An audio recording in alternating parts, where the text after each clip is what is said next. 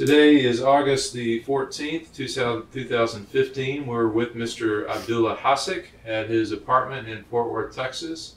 This is Stephen Sloan. I'm with Melissa Sloan and Nathan Roberts that are part of a team that's doing a grant for the Texas Holocaust and Genocide Commission, and we're here to interview Mr. Hasic about his experience in his home country of Bosnia. Thank you, Mr. Hasic, for sitting down with us today. I know you were born in 1977. 1970, sorry. 1977? 1970. 1970. Mm-hmm. Okay, 1970. So you and I are about the same age, but you're holding up a lot better than I am. You look better than I do. So we're going to talk a lot about your experiences in the 1990s and the challenges in your country in the 1990s. But I'd like to know a little bit about your family and about your early life, if you could tell me a little bit about that. Okay. Basically, I'm born in 1970, Bosnia and Herzegovina. It was at that time former Yugoslavia. And my family lived near city Srebrenica. This is basically little city with lot village, like basically mostly from Yugoslavia. And my family was living in one of those village near Srebrenica. I had 2 brothers and 2 sisters, basically 5 of us. A mother, father, uncles, so on, so on. And later on, I lost my sight and I have to go in the school in Sarajevo. Basically, there I was finished elementary school, high school, and start college. 1 semester, basically, of the law school. I see. So how did you lose your sight? Doctor's mistake. I had first some high fever, and then doctors considered that I have to make surgery, and that make 2 or 3 surgery. One of those surgery they give me what do you call bed anesthesia, and then I was wake up under on the almost middle surgery. Oh. And then I remember when I wake up and then I just start grab with my hand, doctor's hand, and then doctor was in shock. Oh.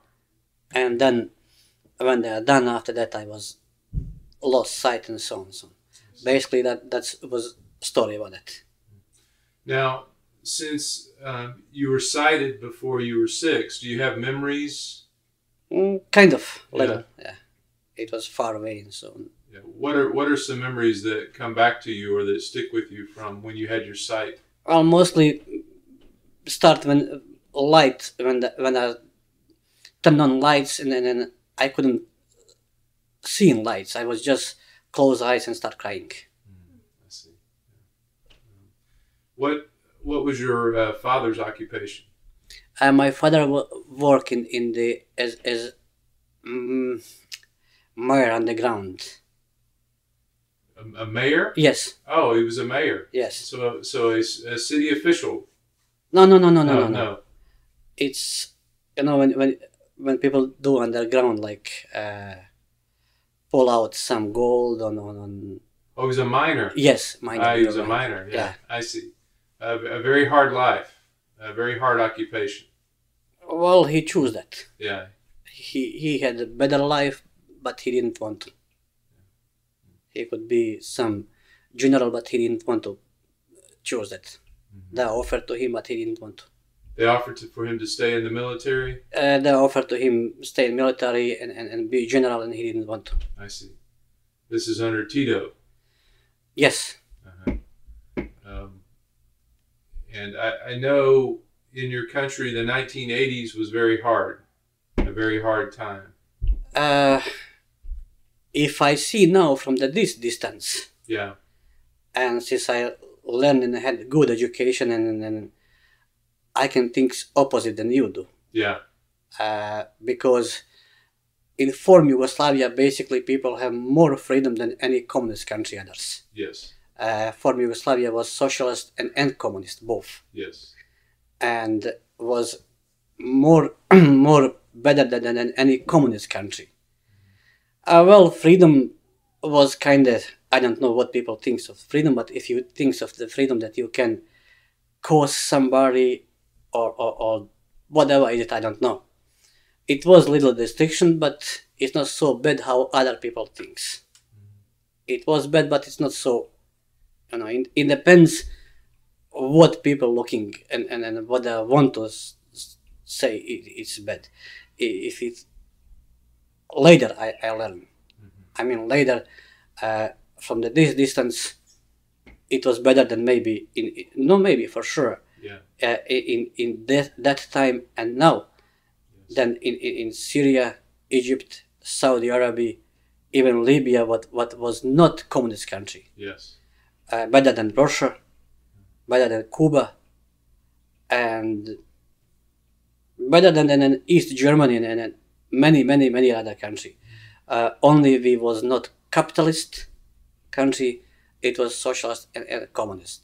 It wasn't perfect, but especially with what's to come, it was a good time. You have good memories of that time.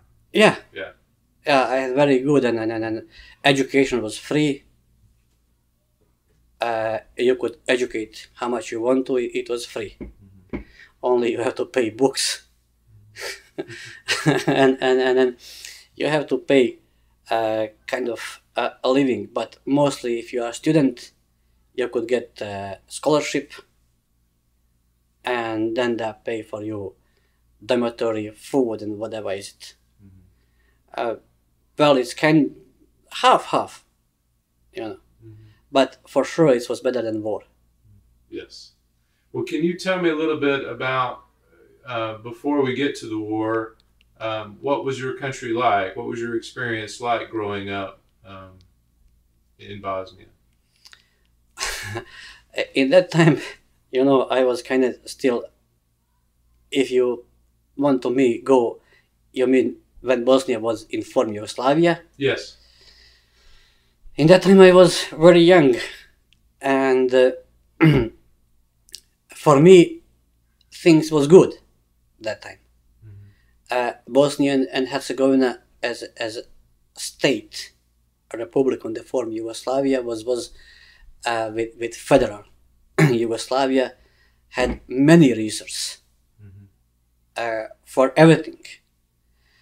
All resources and though the was export in the other states of the former Yugoslavia, and other states make goods and then return and sells more expensive to Bosnia and Herzegovina, like example Slovenia, Croatia, and Serbia, and still was kind of good. That explode, but still was that time you're young, you just think how can you have somewhere party, how can you go in school or whatever it may kind of in that time was good for you. And I did at that time also many occupation, like example playing chess, start going in some contest, occupied with ham radio operation was popular, it's also good, and kind of get some better and good education and so on. Can you talk a little bit more about those two interests, about when you became interested in ham radio, and what age, and what was that like for you? I was interested in when I was 15 years old about ham radio. Chess, I was interested already when I was second grade. I see. In school. Chess was kind of one of the good, because of you practicing your brain, and I loved to play that, and I was also in the tournament with other people, with other clubs, and even with on the state and on the federal tournament on the chess. National competition. Exactly. Yeah. And also on the ham radio, I like challenge. I like new stuff. And when I start, I go and first try, can I do it? And when I was that you have to think and then also challenge your brain and then practice. You have to know Morse code for the ham radio. For the get in that time, we had called C class. You have to recognize and make on the paper between 50 and 60 letters and number in the 1 minute. And if you want better license, then you have to know between 80 and 120 signals in the 1 minute. Like like letters, numbers, and all those signals, whatever. Someone is typing and you have to put on the paper, and then see did you do goods or not. And you have to know about electric, how to make antenna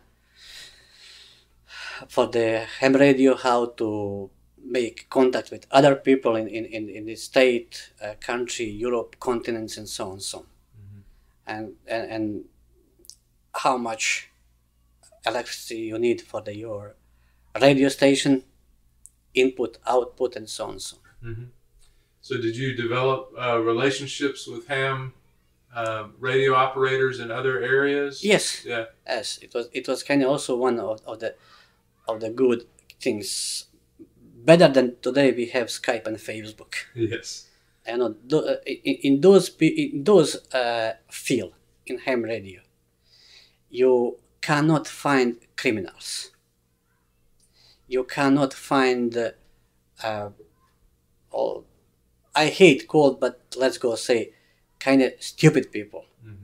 You will find mostly intelligent people, mostly good people, and people with whom you can learn something, and people who is very nice, friendly, and if you sometimes need help, anytime they will help you. Those is in ham radio, and similar is in chess. And that's why today that mostly people doesn't do that.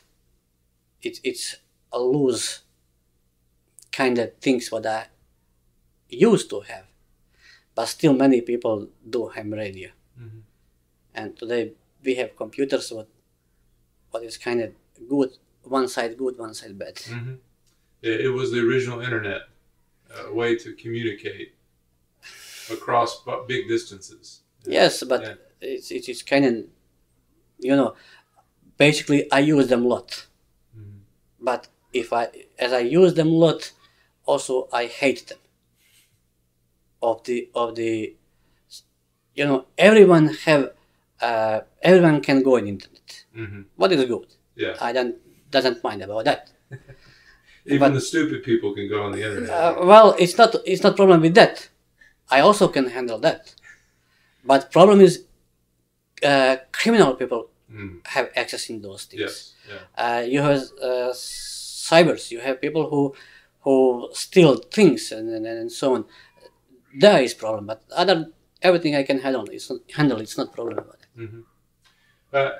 I can tell you're a person who liked to learn. You were curious about. So when you're talking to these people outside the Soviet Union, particularly in Europe, what are the sorts of things you're asking them, or what sort of things would you talk about?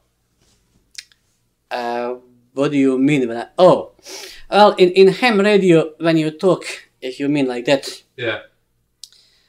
First of all, you have a course on the ham radio. Yeah. And you learn that you cannot speak with many people from many countries freely and so on. Yes. Because there are restrictions and you are not there to make problem somebody else. If I ask them about some politics situation and so on, then those people would be problems. And also, as we have today, that agency monitor our cell phones, internet, and so on. Same way in that times we had also agency who monitor and watch what we're doing on the ham radio in the whole world, not only in former Yugoslavia, but it's happened, and I agree with that. That I don't have anything about that against that. This is one side good things. Did you ever have any encounters with government officials over your use of your radio? No. I didn't have problems because I know what is my job where I can, where is my limit, and and also if I go over limit, I had connection and you know, I could do that. You knew where the boundaries were, right? Yes. What you could do and couldn't do. And I had one access in war. It was, I think, 94. I had license, and on the license, in your license, what you have license, you have also field where you can go. Examples, you have ham radio that are going on the 80 meters, 40 meters, whatever is it, you know, step by step. And also you have frequency up to you can go to do. I see. And I was over frequency. Sometimes I just go and break rule. And in that time, director of the communication and whatever is it, and then he go and try interrupt me. I knew that he is. And then he told me, what are you doing here? And I told him, I'm doing what I'm supposed to do. And then he asked me, but you know, you can't do this. I says, well, I know, but a rule is rule, and when you have to, you have to. And then he says, we will punish you. I says, you can try, but we will see. And then little was kind of just interview later and nothing happened. I see, okay. So you knew where the boundaries were, but you pushed them a little bit. When you have emergency situation, then yes, it's different. So yes, and I had emergency situation, and I have to, and he didn't know, but you know how is when people that have rules and that things that can do whatever they want, then they behave like they're God. Yeah. Well, the situation in the former Yugoslavia begins to change in the late 1980s. When Tito died. Yes. Yes. When Tito died. Can you talk a little bit about your memories of the political situation and how it affected your family? When Tito died, many people was sad. Because in one hand, he was dictator, but he was not dictator. He was not the dictator. Whatever, it's both. He was, but he was not. And all people who didn't like form Yugoslavia, those countries, that was happy when he died. It's true, he did some things like Stalin did. Many people was innocent. What he put on the jail, maybe he killed. I don't know who was innocent, who was not. But happened what happened up to 1980. And then we have some people who was emigrate from the Second World War, who was not agree with Tito's side, and that was in Germany, Italy, United States, South America, and so on. And often that time they try come in form Yugoslavia when Tito was alive, and then try to sabotage some things and do whatever they tried to do.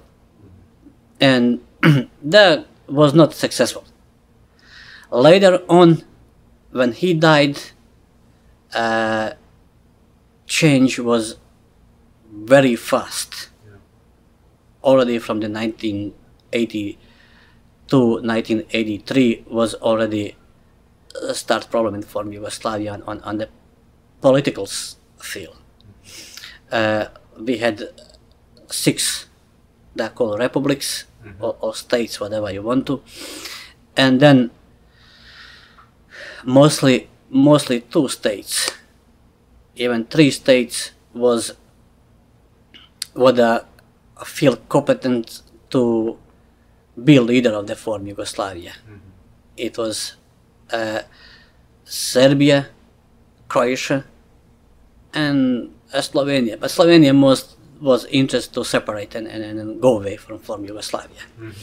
Why, I don't know, because they don't have any resource, and it's kind of little state, and those states lived from the others state, and still that even when they're in Europe, United Europe, still that kind of, I don't know, but happened what's happened.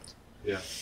And then they had kind of, from the Communist Party, people changed to nationalist. Yes. You had like Franjo Tuđman was already dead, Slobodan Milošević also dead, and that was already in the political field. Even Franjo Tuđman, he was in the jail. Tito put him in the jail, I think it's 1970, 1972, something like that. And then when he came, he waited from his side, and when the open political field that we can have democrat system, like you can register a political party and go on the election, then president of the Croatia, I mean, he was not president, but he made political party, Franjo Tuđman, and then he win. Yeah. When he win, then he has problem with president of Serbia, who will be president of the form Yugoslavia. How will form Yugoslavia be federative republic or confederative? They couldn't make negotiation about that. And then there was president of the form Yugoslavia that time was man from the Croatia. When Tito died, they make negotiation that each year was president of the form Yugoslavia from the one republic. And when it was president from the Croatia, then Serbian wanted to kill them, but secretly. And didn't so on things happen. Then Slovenian senator or congress, whatever you want to call them, go away from the Belgrade. Belgrade was capital of the former Yugoslavia. And then they just go in and say we are separate from the former Yugoslavia. Little was kind of maybe 2 or 3 days, and then military go away from the Slovenia, and then little by little war start. Yeah. It was kind of stuff like that. Yes. Everyone's vying for power. Exactly. Exactly. Yeah. And the problem is everyone vying for the power, but in that time in former Yugoslavia, if they want to power, they have to first get own people. To get own people, they have to use Hitler's tactic. Yes. And they have to make own people to hate other side, other people. Yeah. Doesn't matter what they are, Serb, Croatian, Muslim, whatever is it. And if they do that like they did, and then when they get those people to hate other side, it's easy to make war. Yeah. Now, within Bosnia, how is this affecting your family? How is this affecting your life? This competition that's going on. Competition going on, still people was kind of confused. They didn't know war, will be war, not, so on. No one couldn't believe that that will happen war. Because former Yugoslavia was a communist regime, was kind of make them very hard to think never war happened. Yeah. And people believe in neighbor, people believe in so on and so on. And if you have your neighbor in former Yugoslavia and Bosnia and Herzegovina was not like United States. If I have neighbor, oftentimes, at least one times per day, we will sit and drink coffee together. And they know each other. They know even how many spoons they have in the house. And those was people, not only your neighbor, even you know 2, 3 or 4 or 5 villages far away from you. You knew all people. People know you, and people sometimes on the month or week pass to those villages, sit with each other, drinking coffee. If they need help, something, they help each other, and they couldn't not things that happened what's happened. Yeah, they knew your parents, they knew your grandparents. Yes. Yeah, and that they know not only parents, not only grandparents, that children, they know, like I says, maybe on the half cities, you knew everything, and everyone know you. Like examples, like I says, city of Srebrenica was not big city, but they have big villages, so many villages, and people know each other from one up to maybe from 5 or 6 villages and so on, and then if you don't know someone and you go or you meet in city or somewhere someone from the 5 or 4 village and you know, and you ask them, and he knows or she knows maybe next 5 or 6 village. Those you could know whole city or whatever is it. Well, and I know that Bosnia during this time, and later on, of course, it's going to change, but even during this time it was very ethnically diverse. You had Croats, you had Serbs, you have Muslims, but you're saying you didn't feel the difference? Before war, no. Yeah. No, and you could not believe in if some that someone can take knife or gun and come and burn your house and shoots your so and so. It was impossible that time to think those things. Now, this is a situation in which, of course, the Soviet Union is fading away. As far as any power and control in Yugoslavia over the chaos that's going on there, right? Soviet Union couldn't have at that time any influence on the former Yugoslavia if you're thinking on the beginning of the war. Yeah. They couldn't have any influence even if they want to, because of the Soviet Union also started to crashing. Yes. And Berlin's war was a mostly deadly target for the Soviet Union. And that time Soviet Union was have occupied on own mind, own problems in the Russian Soviet Union, because many state of the Soviet Union was separate. Many state was wanted to go in NATO pact, yes. So on, and they have, but still they tried. Only what they have influence and what things that Soviet Union will help was Serbia. Yeah. And I don't know, Serbian people says that they have kind of good tradition, friend tradition, a friendship tradition, and they have also, like that says, like they're kind of both Orthodox and so on, but for me, I grow up and I know for sure all situation, everything is lie. Yeah.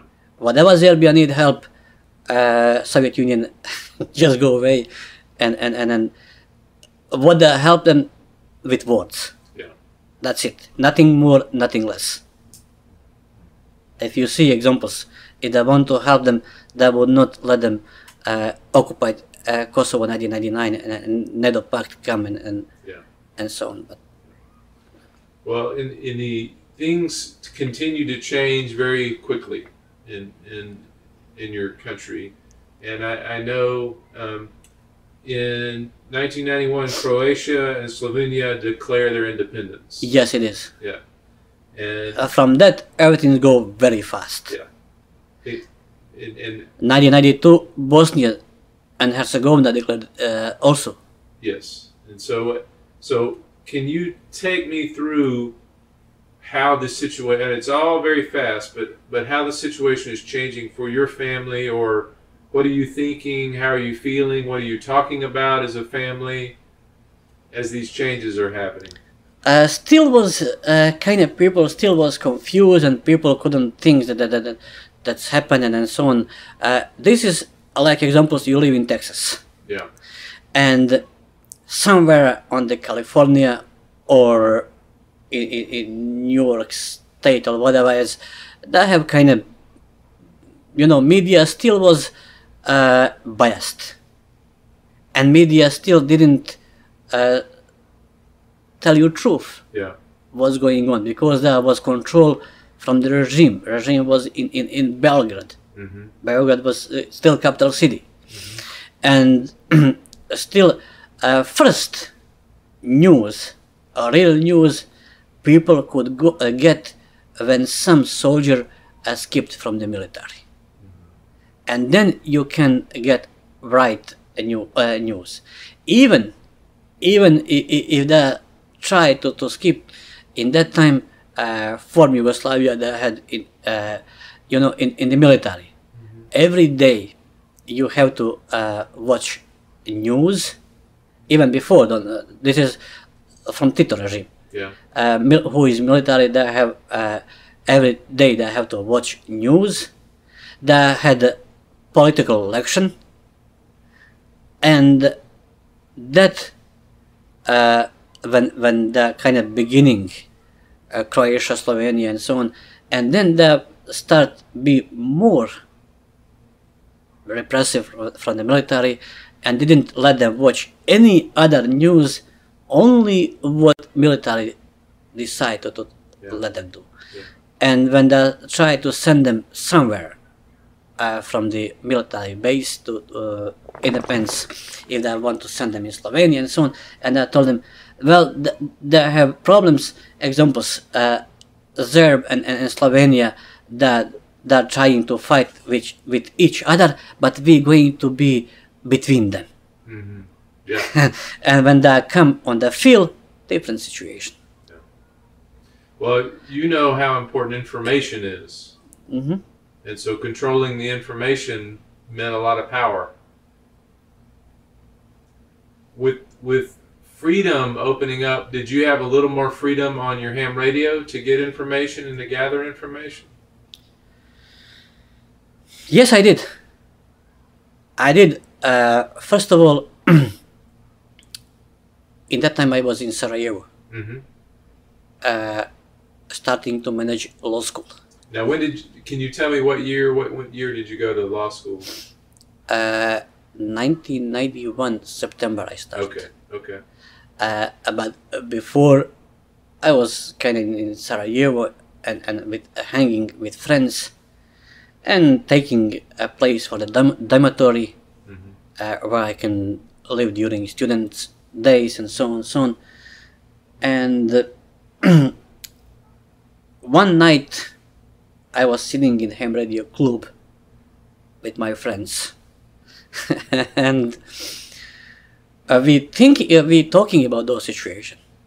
We knew very well what's going on in former Yugoslavia, but still, somewhere in our brain, still couldn't believe what we know,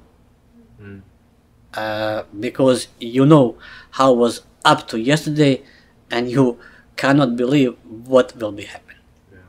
And especially we couldn't believe that will happen in Bosnia and Herzegovina and Sarajevo ever. It was a city what was more better than Beirut, where you had everywhere mosque, church, synagogue, and people was mixing. You couldn't know why is Muslim, Jewish, Croats, Serbish, whatever is it. And plus, in building where they live, everyone know everyone. Everyone at least one times per week go in each other apartment and drink coffee and even have lunch together. Yeah. And you couldn't believe it. Yeah. But still, often one times on the beginning in September, I remember when 1991, when Serbia and Montenegro paramilitary with United, I mean with former Yugoslavian forces, Yes. tried to occupy city Dubrovnik. One of my colleague, she lived in dormitory where I lived, and I didn't know where is she from. She lived in the second floor. I lived in the first floor, but we know each other, but was not close to friends each other. And when I go in a ham radio club that night, it was Friday night, I think, and I found her there. I asked her, "What are you doing here?" She says, "I'm trying to talk to my mom." "Where is your mom?" She says, "In Dubrovnik." And what can you do that? Then you know what kind of situation is. Just try to find someone from the ham radio from Dubrovnik and see what can you do. That's it. Yeah. Can I ask why the law? What made you decide to study law? Why law? Yeah. Why that career? I says to Melissa already when I decide what kind of high school I want to go, and in that time they start a school in former Yugoslavia for the computer things, but still was very hard and kind of still like pioneer. And I couldn't do that because of my sight. I see. And then I decide go in some school with 4 years of the high school, because in former Yugoslavia system school is different than the United States. You have elementary school. Elementary school is from the 1 up to 8 grades. When you're done that, this is elementary school. And then you have 4 years of the high school. First, second, third, and fourth grades. And then I go in and took 2 years telecommunications. I didn't like that. And then I make transfer to medical school of physical therapy. When I transfer those things, I have to also pass a few things what I didn't have in the communication school. Like I have to pass Latin language and some from the medical stuff, biology, anthropology, and so on. So basically four classes I have to go and take test. What I did. When I finished that, I know that I want to go in college. I didn't want to do that. I didn't want to be massage therapy. This is hard job. It's true, you can find job in Europe very easy, but still it's hard job, and I don't like basically do hard job. So you wanted to become a lawyer so you wouldn't have to work hard? And then still I didn't know what I'm going to do in college.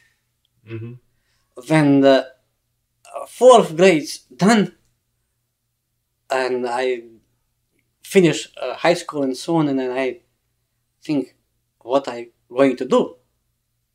I know that I don't want to be a physical therapist.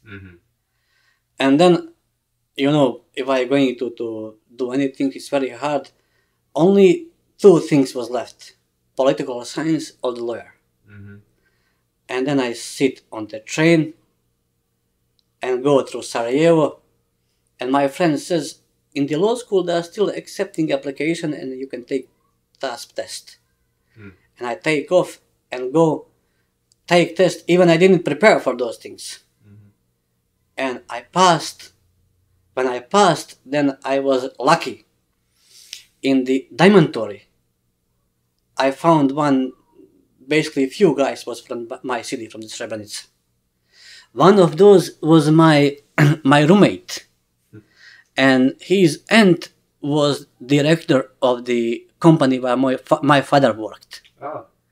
And then he go in and make influence, and he gave me a scholarship. What means after school, for sure I had a job. But later nothing happened, as you know. War started and everything crashed. So what was your job that fall in law school? What job did you have? For the be lawyer of the company. Oh, okay. Oh, I see. So after school, yes, he would give. Yeah, inform Yugoslavia means when you get scholarship. I see. At least those company guarantee you for the work. Have a job assignment. Yes. When you're done. Yeah. Okay. Well, let's talk about when war came. I know you're in Sarajevo. You're in school, and everything changes. Can you well, first of all, I have to take. I have to apologize for the Roberts, Nathan, because I couldn't find my little books where I had ticket from the Sarajevo. The ticket you had where you left Sarajevo. Yes. I was, when war started, I was in Sarajevo, like you says. Yes. And first war, like I said, all the time we was confused. War will be not, for sure. In somewhere in our heads, we accept it, but we didn't want to believe that will be happens. And one night, I was in dormitory and watching news when from Yugoslavia, few trucks tried to make, take weapon from the whatever is it to some probably paramilitary. And then officials and the policemen that stopped and made control and found weapon. There was barricade and so on, but for a few hours, like nothing happened. Yeah.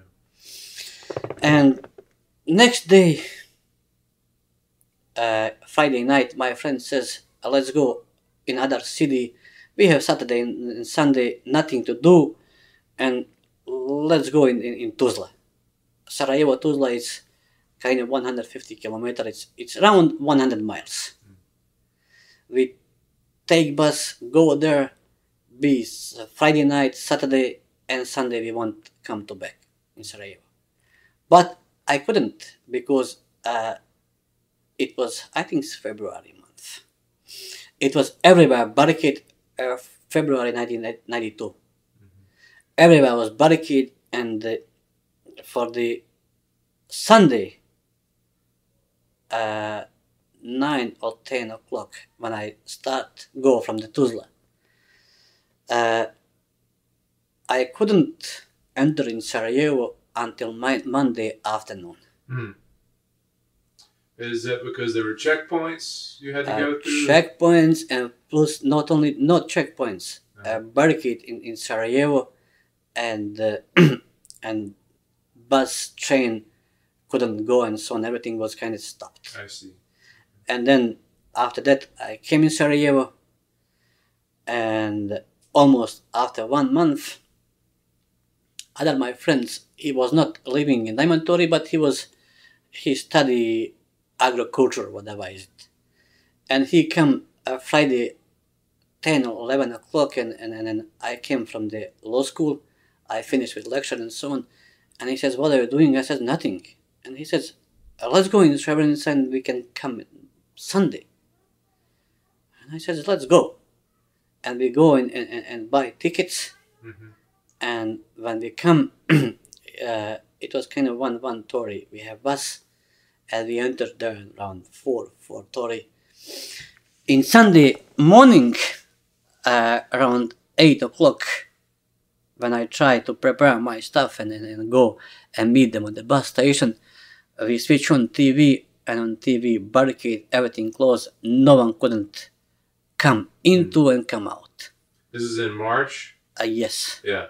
And that was war begin. Yeah. And that I stayed there up to 1993. And then German forces and whatever that burn those my village, and then I have to go temporarily in Srebrenica, and then United Nations they make negotiation with whatever is it Serbian governments to take off some wounded people from the hospital to Tuzla. And then I was with them, and then I go in Tuzla, and I was there up to 1995 January month. I see. Yeah. And then I work there in the hospital as a massage therapist, and I was kind of like a supervisor of the department for those things. And also I work in the ham radio to help people have communication with some in the Srebrenica, those city and whatever. That time ham radio was like today telephone. You didn't have any other communication. Did you have your ham radio equipment back in Srebrenica when you went back, or was it in Sarajevo?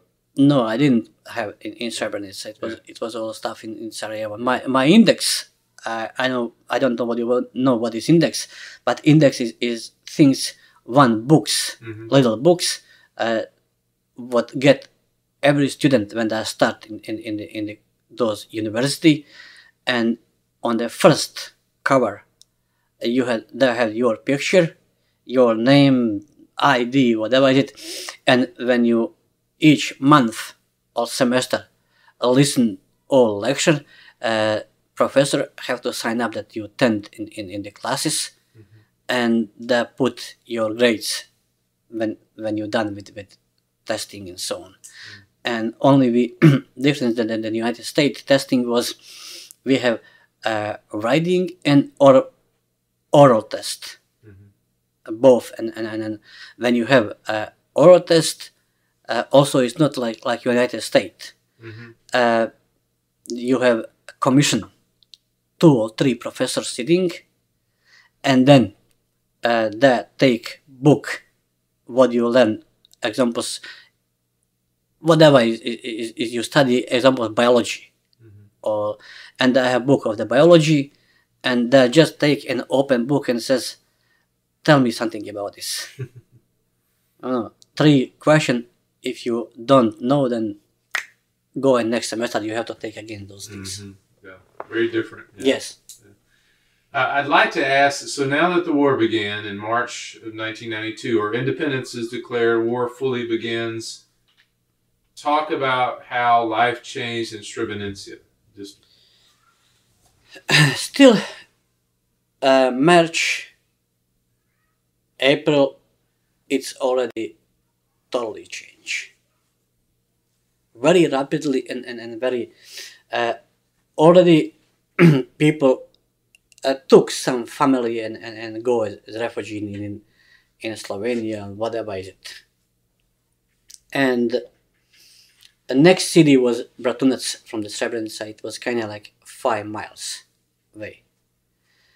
Paramilitary from the Serbia, they already come, took all people who are not Orthodox, not only Muslim, or anyone who is not Orthodox, took them, and they make concentration camp.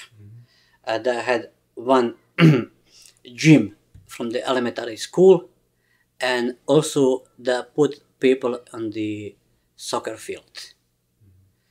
And women and child,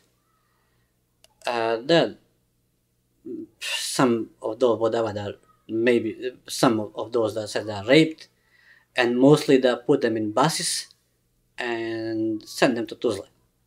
That was a control authority of the Bosnia and Herzegovina. Men from the 13, 14 years old, all male, many of them they are killed, especially the Jews who is educated and who work for the governments, and other peoples that would kill all of them. But I was lucky because of the one few guys who was special agent that kept some very important of them guys. And then for those 14 guys, they exchanged, I don't know, maybe 500 people, or 1,000, I don't know. I know that was my uncle and my uncle's sons with them. And then when they changed them, meanwhile, when they do that in Bratunac, many people left from the Srebrenica city. Some people go in refugee in other country, and some people skipped on the villages. Yeah. And then those paramilitary start entering in the empty Srebrenica. Their job was robbed all stores, took whatever they have, technology, if they have some stove, a refrigerator, whatever it was. They just robbed and go in the bazaar and sell and whatever is it. I don't know. And then some organized people who saw how people passed in the Bratunac, then they tried to organize. That didn't have any weapons, whatever is it. It was funny how they do that, but you know, when you are in those situations, you have to think whatever you just for the own naked life. That took some things, you know, when you make high building, and you pull up those machines, and take those machines and pull up high them and go up on those things. When paramilitary from the Serbia, they enter in Srebrenica other way. They didn't go on the right way, and they go round. And when they few times do that, when they try to go from the Srebrenica on the right way, then they make barricade and kill of them, and some of them go away, and they didn't come anymore. And that time was Srebrenica free from those paramilitary and so on and so on. And later on, you know, when they start to try the fencing, and when they kill some enemy, that they find guns, this is only way how they get weapons. You didn't have other ways. And then people didn't have food, people didn't have many things, and people who was in village, you know, that grow food, and I tried to share with people who didn't have it, but was everything very, very bad. Do you remember conversations in your family about whether you should run, whether you should try to stay, whether... Yeah. Even if you have conversation, was for nothing, because you couldn't run. Where run? Nowhere, because everywhere you can think this room, Srebrenica was like this. Everywhere else, on other side, the Serbia border. If you go, they will catch you and then send you to those paramilitary. If they send you in paramilitary, 90% you will be dead, 10% maybe you will be alive. And just stay and wait what will be happen. That's like all people. So when was your family rounded up and relocated? 1995, July, I think it's 15. No, in Srebrenica. It was in Srebrenica. It was March. 1993. 92 or 93? 93. 93. Yes. Okay.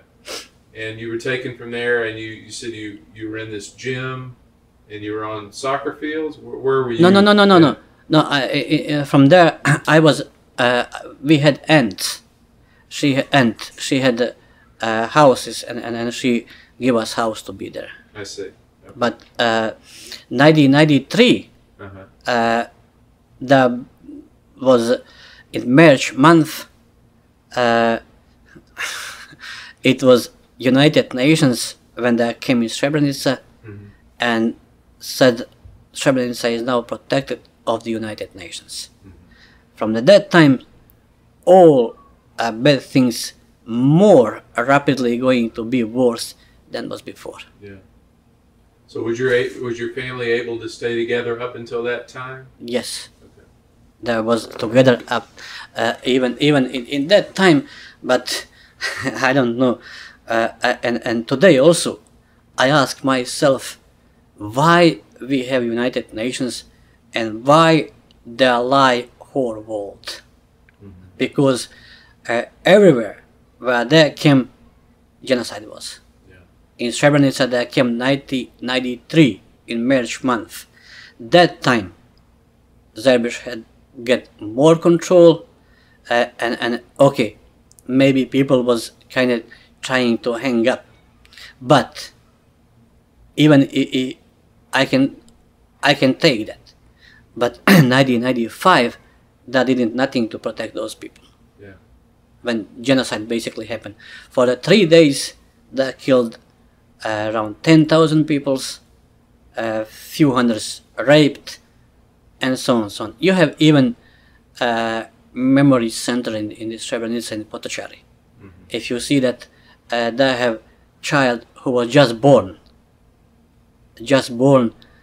and if you can think that any human being, when child coming out from mom and they just step with legs and then just go away like nothing happened.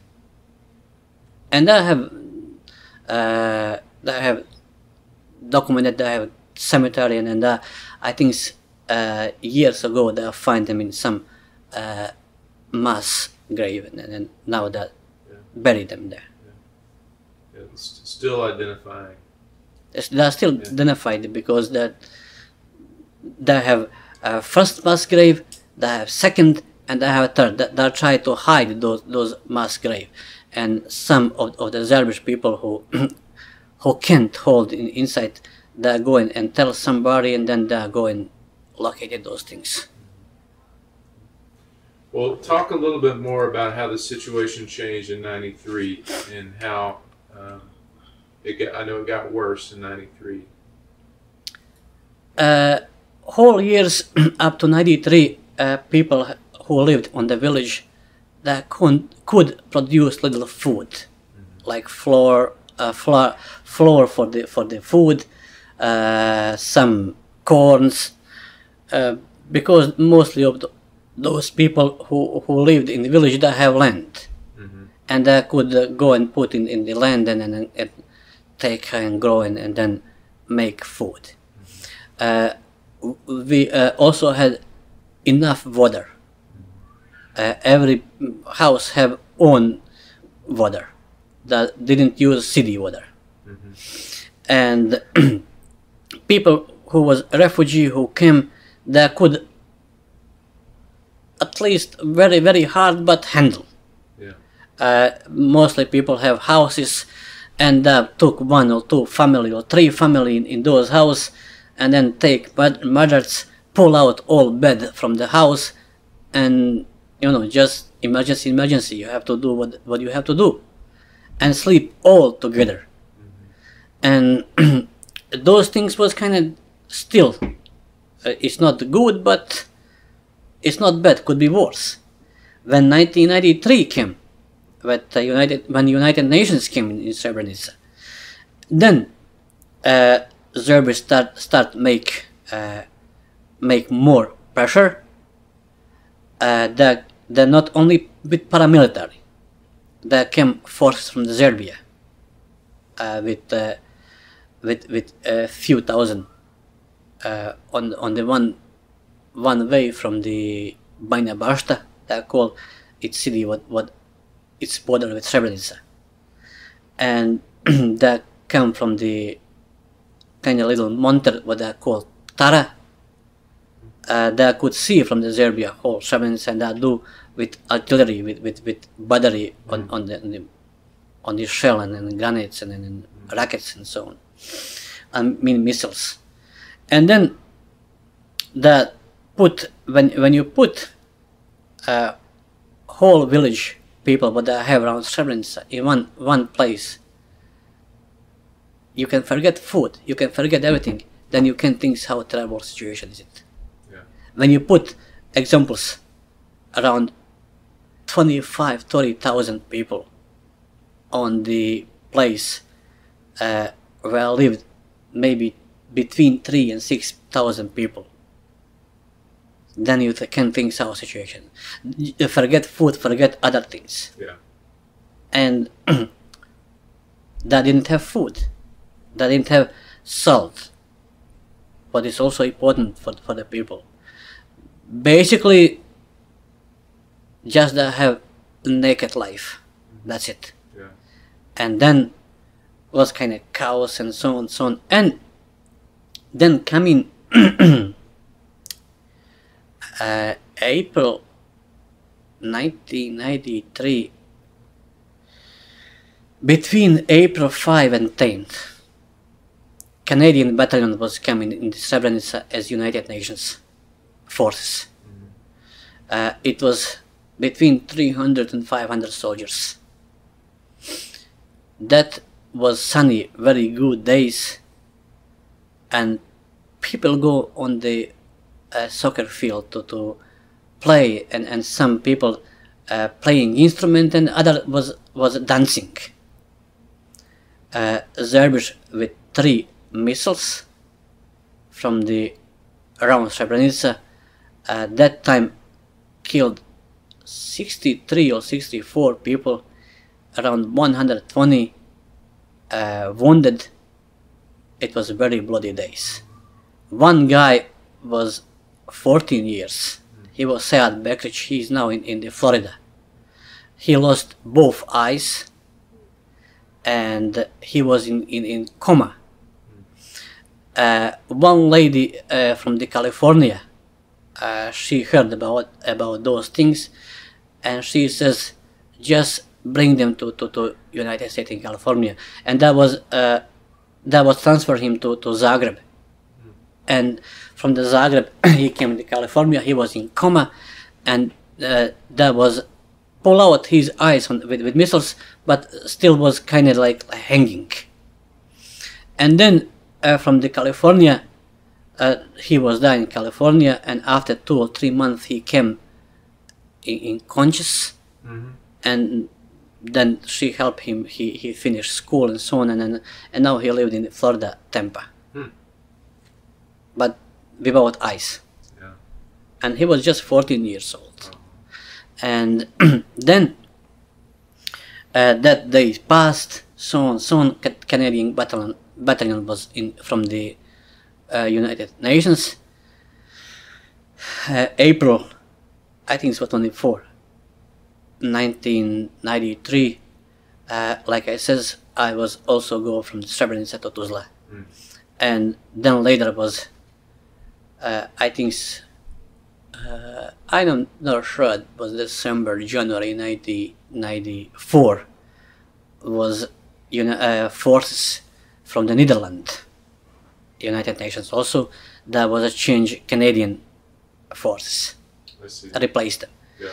And then 1995, from the February, March month, intelligence and the some special agent, they report to United Nations, they report to governments on the Sarajevo that Serbia bringing more troops around Srebrenica, they're bringing more equipment, so on. And they says, don't worry, we will do it, we are United Nations, we will save you, blah blah blah blah blah. And even in July 3rd or 4th, 1995 when United Nations, when Serbs started to fighting and try to occupy Srebrenica. Night before, intelligence of the forces of the Bosnian governments, they're sitting and making meeting, and they make plan to protect chef from the general from the Canadian battalion, no Canadian, sorry, from the Netherlands. Yeah. He came and says, I know what you're thinking about. Tomorrow from the 6 in morning up to 10, anyone who will be on the doors feel NATO pact coming, and I will drop bombs. And I gave up, but was just lying. And Serbs start fighting, but from that times was everything late. People try few days, but I didn't have any more bullets, and I have to just go through force, try to come on the territory where control Bosnia and Herzegovina military and so on. And many of them didn't have weapons. Some of them was coming in Tuzla. Many of them that catch, killed, and so on, so on. And many of them that would not catch them, but they use also biological weapon. Yes. And how I know, I have my friends also, and my uncle, he's now in the Kentucky, Louisville. He also told about those things, and you have some people who just start taking off clothes and says that will kill me, and directly go from those to them.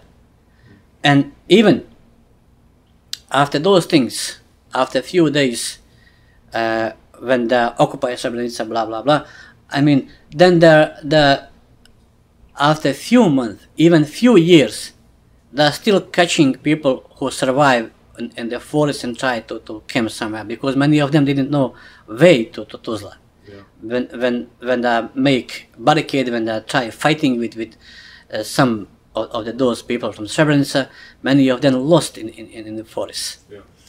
And on those biological weapon, tear gas, and all things what they use, it's very hard. And I heard one guy, he was at 8 years old. His name Abdulah. He live around Sarajevo right now.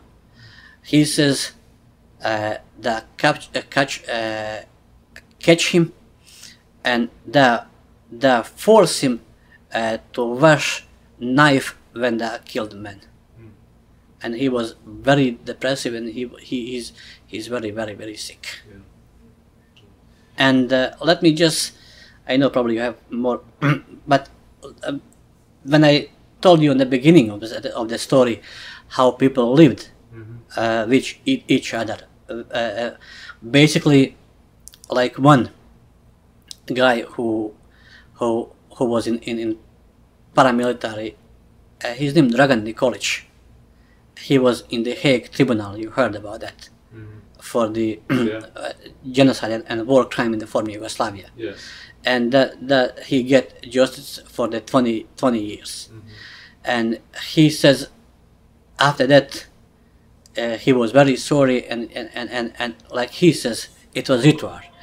And one guy who was also in the Sarajevo justice, his name Borislav Herak, he described on the detail in the justice how he did with people when they catch them, how they are trained. And he says few months before the war started, they practice how to slaughter men on the pig, on the pork. And he described how they slaughter few men. I was read, and even when I heard many story, I was shaking. Yeah. The move to Tuzla in 1993, did the UN organize the move? How did that happen? UN organized just a few people who was very, very wounded, and I should not be in those things. Like I told you on the beginning, somehow, whatever, I was maybe lucky. One guy, he was what do you call? He was sergeant doctor. He's from Tuzla. He came oftentimes from Tuzla through force, past enemy territory, and tried to help. What could he help? And he helped me to go in those helicopters and go to Tuzla. I see. Yeah. But I couldn't go with those things, and he told me, if you don't go with those, we will go with me. I see. Now, what was the situation like in Tuzla in '93 when you got there? When I go in Tuzla, it was totally different. It was civilized. It was like in forward. When I go in ham radio club, I told them, you can talk with God from here, because on the things what I have, but what we have in Srebrenica, they have everything like normal situation. Because that could go from the Tuzla to Croatia, way was open and so on, but those things like Srebrenica, Žepa, Gorazde was in the secret from the Serbian paramilitary forces, and nothing came in, nothing came out. You had freedom in Tuzla, yeah. And Tuzla was kind of totally different. Now, did your family stay behind in Srebrenica? Yes. Okay. Only my brother was with me. I see. And how did your brother get to go to Tuzla? Because doctor says that he have to go with me as guidance. I see. Okay.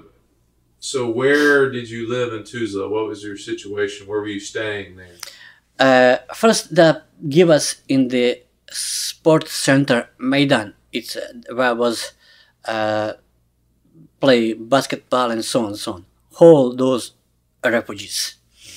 And then I had from Sarajevo my friends who go from Sarajevo and go in Tuzla, and they started college and they lived in dormitory. I see. And they accept me because condition was totally different than those sports center. I see. And then from there, like I said, Robert Nathan's, I had they offered to me go in the Tuzla hospital work. And I asked them, where are you going to live? They says, whatever you are now. I says, I cannot live now where I am right now. This is just temporary. And I didn't accept those job. And then I go in Gračanica. It was around, let's go say 20 miles from Tuzla.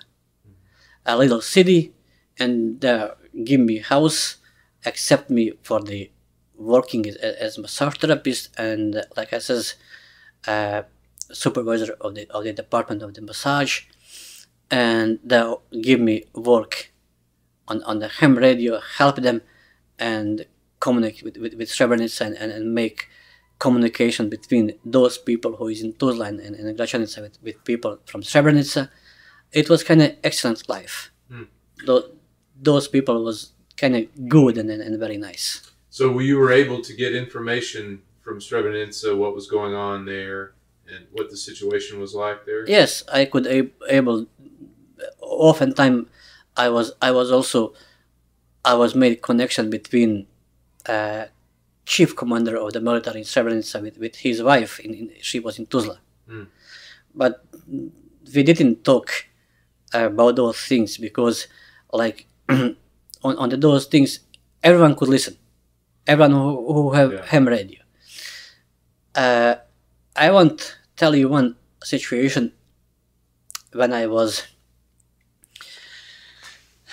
that changed place for the ham radio many times in Gračanica, and one times they put ham radio station on the elementary school 3rd floor. I was there afternoon, was around 3 or 4 o'clock. I don't know what day it was. one lady, she had 3 child, but she came walk almost 2 hours to come in Gračanica and talk to her husband in Srebrenica. And I was manage those conversation and then found people in Srebrenica that find her husband, bring them, and so on and so on. When she started to talk with her husband, Ozren was a mountain where was also Serbian paramilitary. They sent one battery, one grenades, kind of little missiles, and hit edge on the windows. When they hit edge on the window, those things that all fell down. And my situation was very tough. You have to think very fast think. If they knows the target, goal, then you are done. They will send more and more. And lady was under table. I took her for the hand, and then he just got under table. But I didn't let her to throw away microphone. And then I took microphone, and then I just said, she's drinking water, she will just be on the way. And then when I take off microphone from the Srebrenica, that says, what is that? Is it missiles or what? I says, nothing, just raining and lightning. Yeah, you have to be careful what information you shared. Yeah. Well, because we know that especially forces and that catching and that listening. If they know, then and second behind me in the same building was kind of one part of the commands of the Bosnian forces. I don't know what I tried to do, but almost the target. Did you see in your time in Tuzla? Did you see more and more of the war coming to Tuzla? In Tuzla was not war. Yeah. In city Tuzla. Yeah. But there was far away from Tuzla on the round mountain. Serbian forces on the mountain, military of the Bosnia and Herzegovina was also around them, and that was kind of just step there. They're just trying to fight with each other, but was like that. And those territory was free. Only what they do, sometimes send missiles on the Tuzla. Yeah. That's it. I see. Because they couldn't do anything else. I see. Yeah. And other cities was very hard. Like examples, like I said, maybe 40-50 kilometers from the Tuzla was Brčko. That was very hard. East from the Tuzla, also one city was Teočak, was also very hard situation. And also kind of from Tuzla to middle Bosnia was kind of also hard situation. But Tuzla is Tuzla, Srebrenik, Gračanica was so. Yeah. How often were you able to talk to your family? Well, maybe I could do every day. But I didn't want to use situation or privilege what I have it. And once per week or month, I do that. And I could do it for the few places in Srebrenica, but like I said, I didn't want to use privilege what I have on the other people's. The situation is, if I scratch your back, then I accept to you scratch my back too. And I didn't want to put myself in those positions. Because all other ham radio from Srebrenica probably have also some people in the Tuzla, Srebrenica, whatever. But if I insist to give them my family every day, then they will probably do that same way. Yeah. And if I do that same way, many refugees what I have in Tuzla and from Srebrenica, they will make whatever strike and make me problems. Yeah. From here. Yeah. Like I already had one problems where I have to use police to try and make things supposed to go. Yeah. So too much talking would draw attention. Exactly. Yeah. Yeah, to you and your family probably on the other side. So, what did your brother do when he was in Tuzla? He was at 17, 18 years old, and I tried to mobilize them go in the military forces. I see. And I didn't let them do that. Yeah. I had one friend, he was a chief on the one part of the military. And then he gave them a free, and then I go in the chief commander of the military, and I give them also make them free. But one, they make them free, but he was just high school and young, and he was then narcissistic. and then he says, you have to go, I don't have to go. And then I have to have conversation with him. I have to tell him, how can you be stupid like that? He says, why? You see that many people have to go, of course, protect you and me. This is number one. Number two, some people is wounded, some people is killed. What do you think some people on the front line, they lost best friends?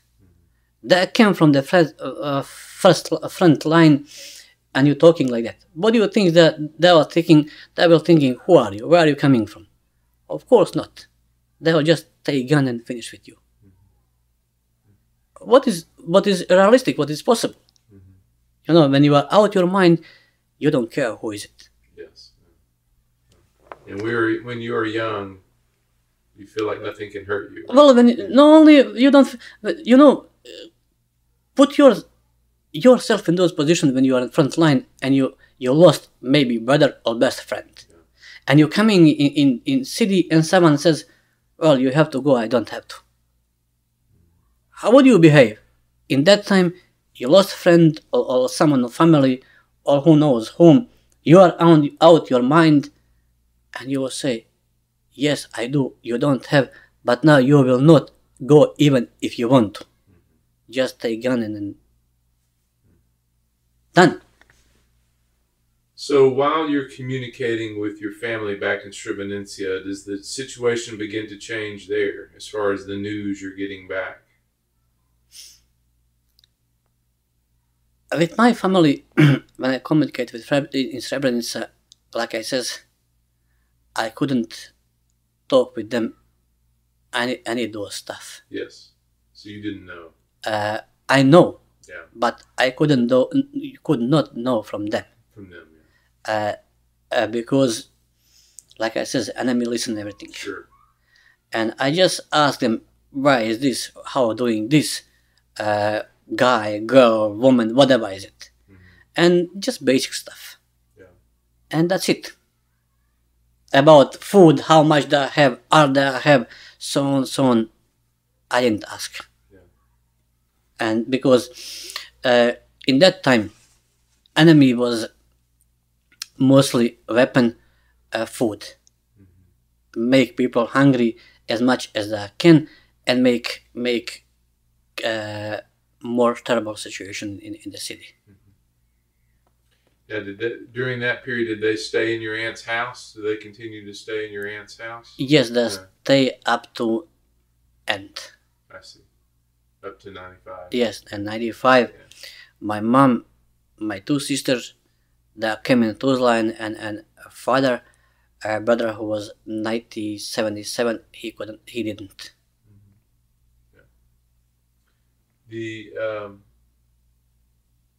The evacuation, you said in January 1995 is when you evacuated?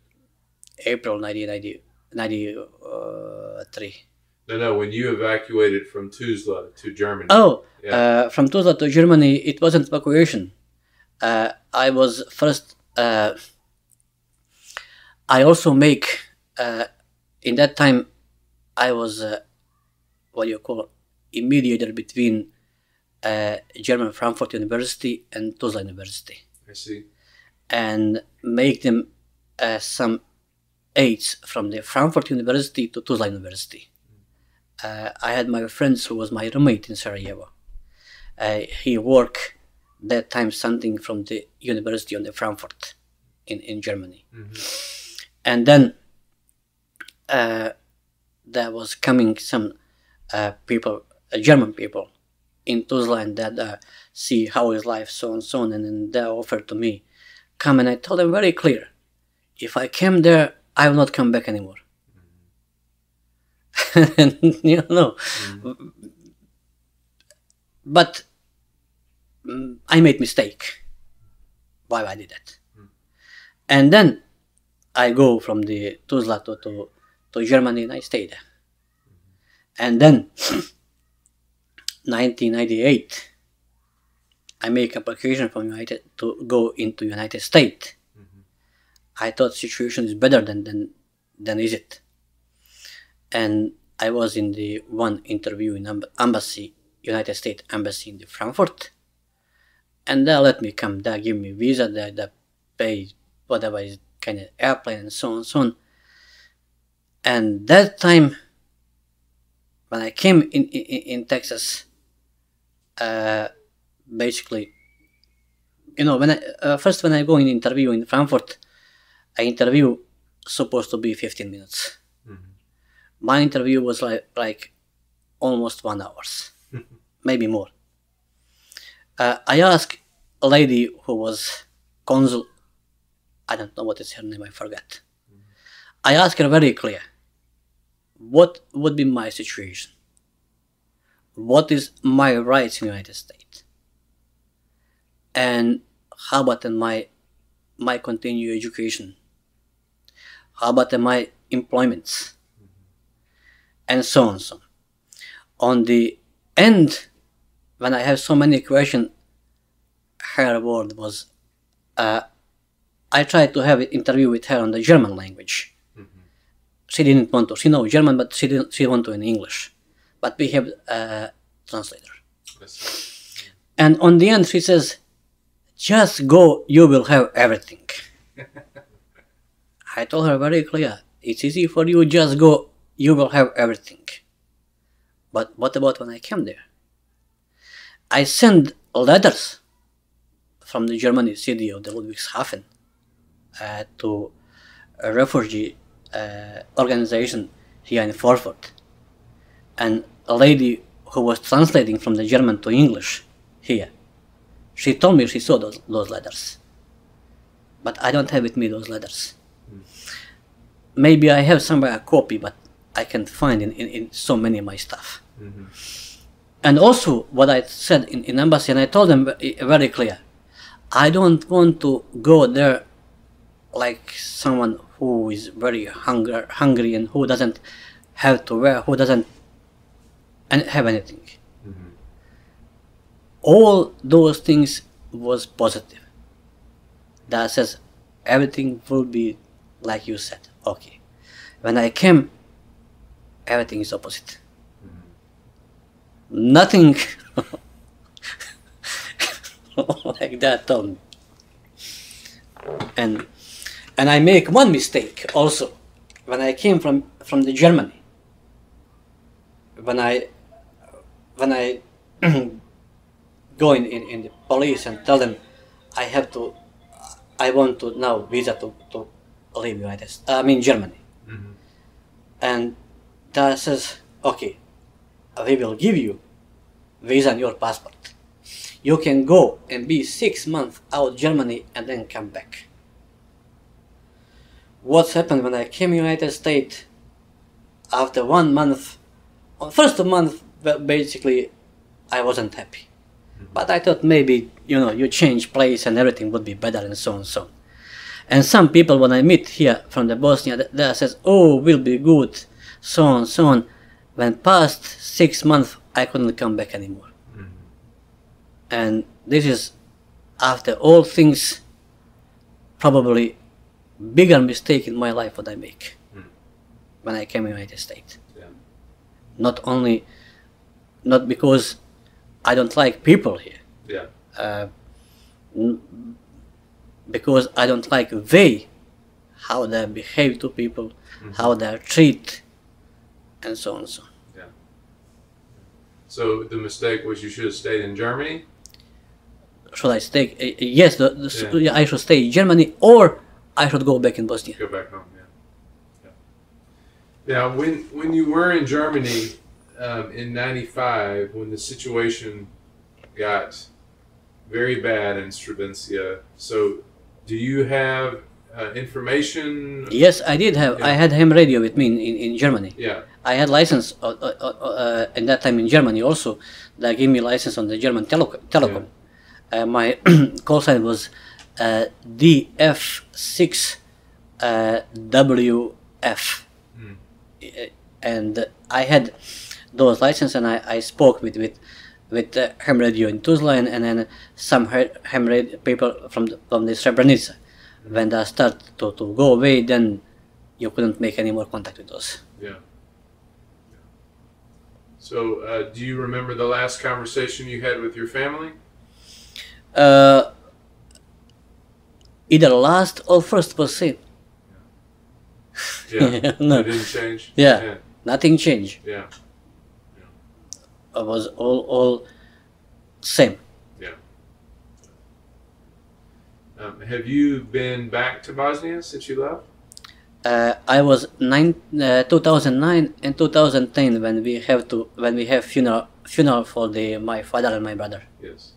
They found them, and then we have to give DNK, and then when they make sure that those things, and then we go in and make funeral for them. What was that like for you? What it's like for me? You know what? Basically, it was kind of hard, and then kind of like, you know that you can't change anything. What's happened, life still going, and you have to do what is momentarily, and think if you can talk and give advice to some people that they don't make mistake, but nothing more. Just you know, those when you come those when you see people crying, and especially females, and so on, and then and then I have also some after that fighting with my mom. She want to put some religion stuff, but I don't agree with those things, but it was okay. Can I ask you about the disagreement with your mom? You know what? Church and mosque is big business. I see. And do it what is basic, but you have to do it. Nothing less, nothing more. You don't have to pay to imam what you don't have to. And I tell her, does he have salary? She says yes. Does he have a job? She says yes. Then why I have to pay them something extra? But she says yes, but his salary is little. I don't care. If he is not satisfied, then she have to just go away. So many people doesn't have a job. Maybe someone would be, even for the little. So you still have family in Srebrenica? I have some, but my mom now live near Sarajevo. She have house. I see.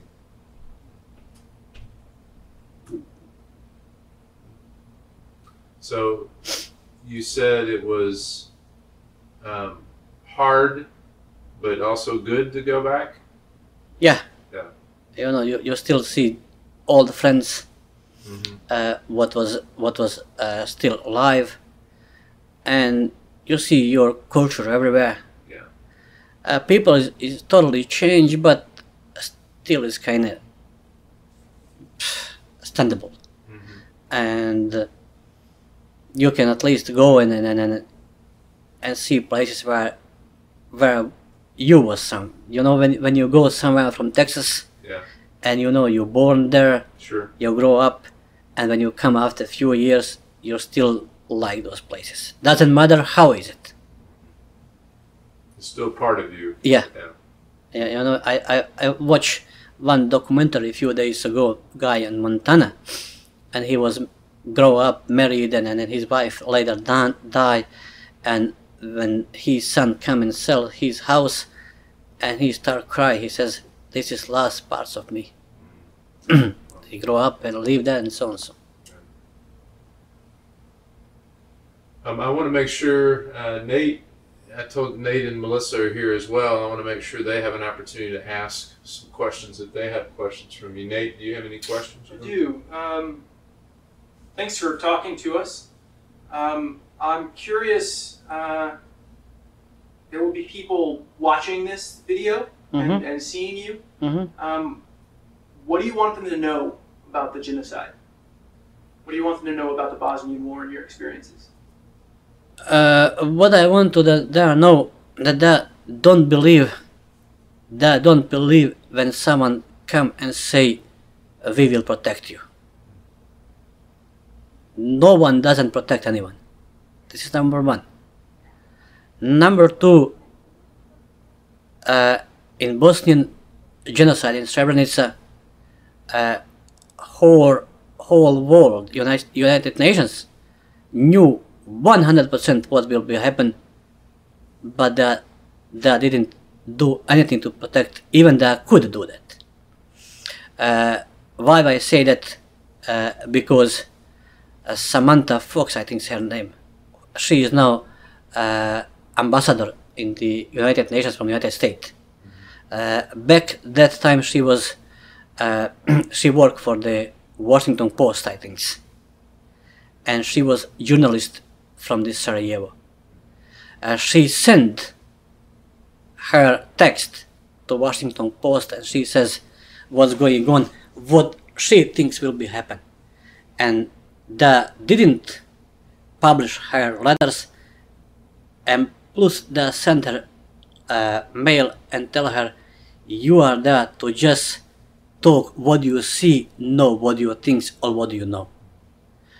Alan Little, also journalist from the BBC that time, he have same situation. Even he asked on the conference in Sarajevo, why did you take all weapon from the Srebrenica resident and from the Srebrenica military?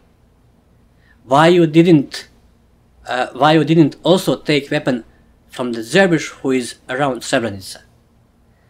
That time was Swedish guy who was commander of the United Nations in Bosnia, and he says, whoever try to do in Srebrenica, he tried to occupy blue flag or United Nations, and we will answer them more stronger.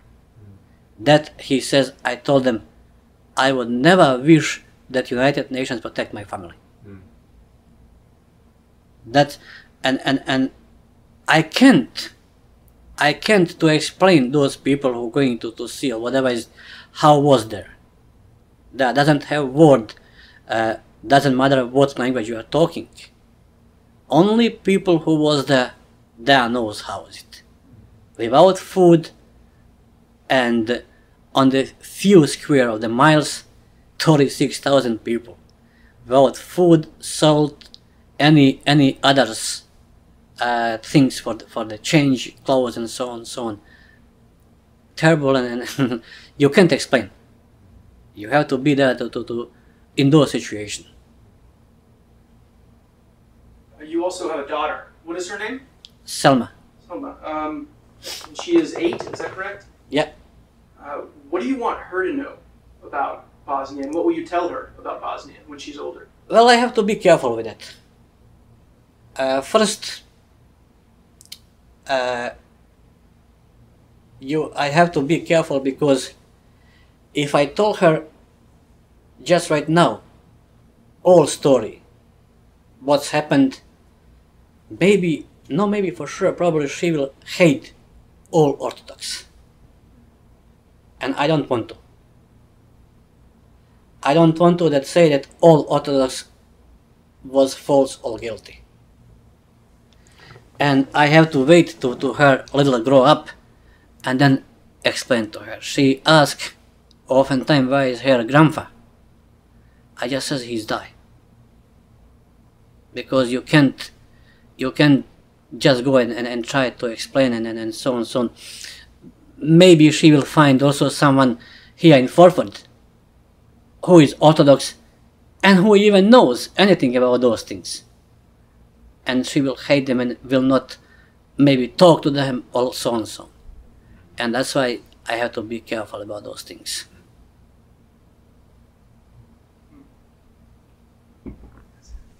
I wanted to ask, what did you learn of your family's experience later on in 1995 as far as what happened to them? What I learned for them, that I was naive, including me, and that I believe people who shouldn't believe. That especially in those things. And if I told you that, like I says, drink a coffee and or eat lunch with other people was kind of normal every day. We have also those people who was neighbor, helped them grow up, that didn't have one of parents or that was very poor, that they didn't have food. When war started, those guys come first and kill those family. But it's very sad. Yeah. But like I says, media manipulate with people. Governments from the Serbia manipulate with people. And also, all those people was open jail. When they come from the jail, all criminals, so on, so on, then happened what's happened.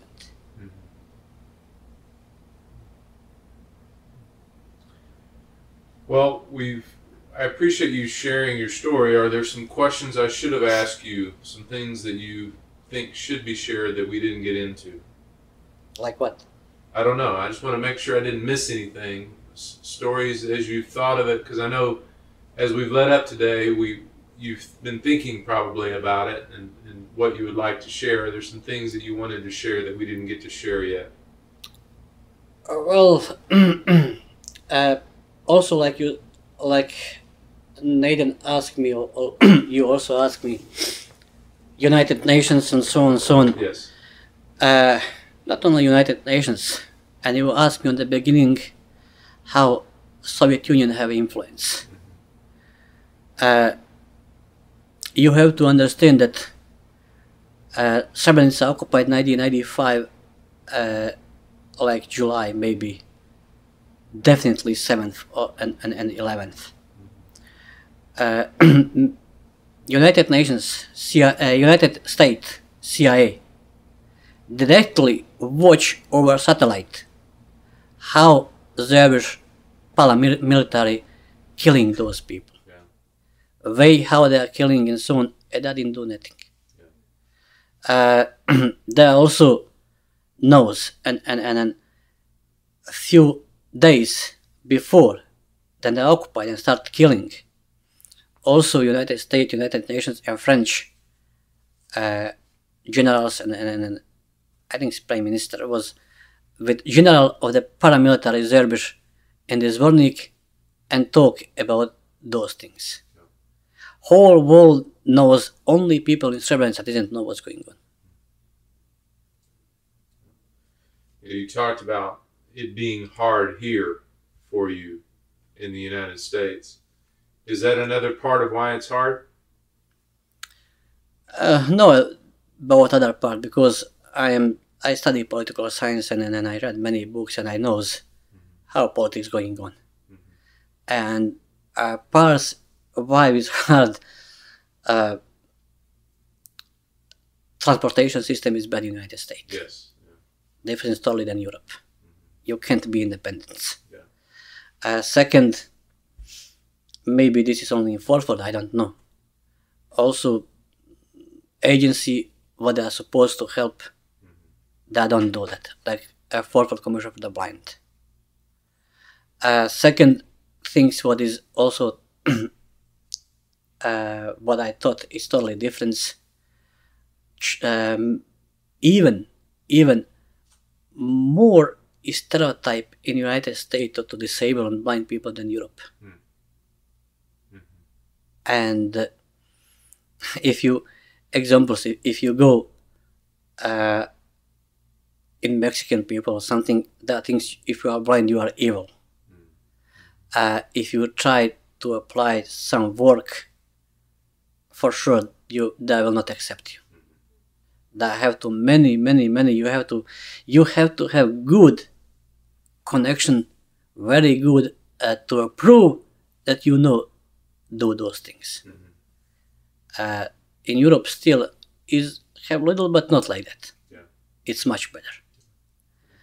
And in former Yugoslavia and Bosnia, for sure not was like that. If you have license, if they know you know how to do, go ahead and do it. Done. Yeah. Here is not like this. I had situation in 2004 when I was in internship for the massage therapy, and when receptionist get call from the patient that want to massage, I don't know why, but I didn't want to do anything. She told them, we have one student, he's blind. I see, yeah. And many patients doesn't want to when they heard that you are blind. What is still totally, I don't know. And also, if you want to be teacher here, you are blind, it's impossible almost. And now, I have a question for you. Yes. How many disabled or blind people do you have in your company? We have many disabled. Okay, don't consider disabled if they have something, but blind or deaf. Blind or deaf. We have a deaf studies department at Baylor. Okay, it's okay. Yeah. Deaf study, it's okay. And so we have a deaf. He's actually done interviews for us with on video.